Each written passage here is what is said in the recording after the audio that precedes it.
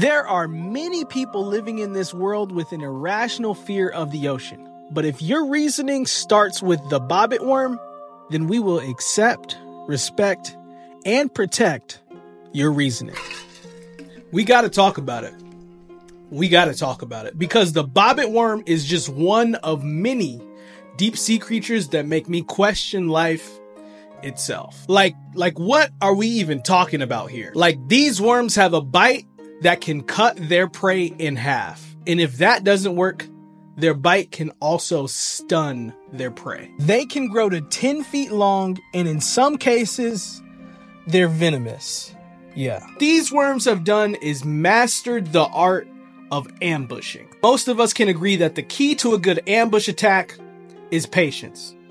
And bobbit worms have plenty of patience. They can sit for hours just waiting for a little poor fish to slither on by, and then boom, chop chop. Honey, we're having sushi tonight. Fresh sushi at that. For smaller prey, slicing them into pieces is fairly easy for a bobbit worm. But for the larger prey, they do have to use different tactics. Bobbit worms can inject a toxin into their prey that can either stun them or end them. Right there.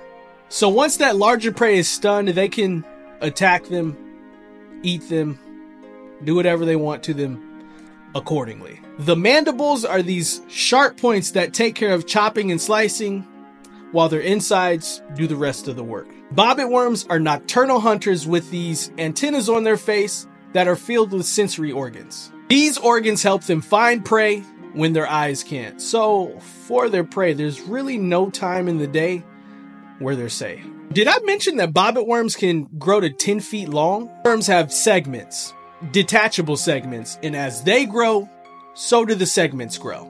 Kind of like lizard tails, they can detach their segments to evade predators. But unlike lizard tails, not only will they regrow their segments, but that detached segment will regrow an identical version of itself. Basically, if you cut a bobbit worm in half, you'll just end up with 2 bobbit worms eventually.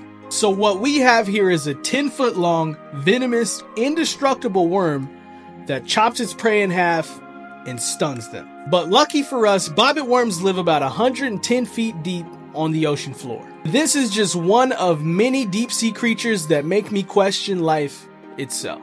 If you liked the video, make sure to like and subscribe for part 1, 2, 3, 4, 5, however many, because there is a million deep sea creatures that make me question life itself. As always, guys, peace and love, baby.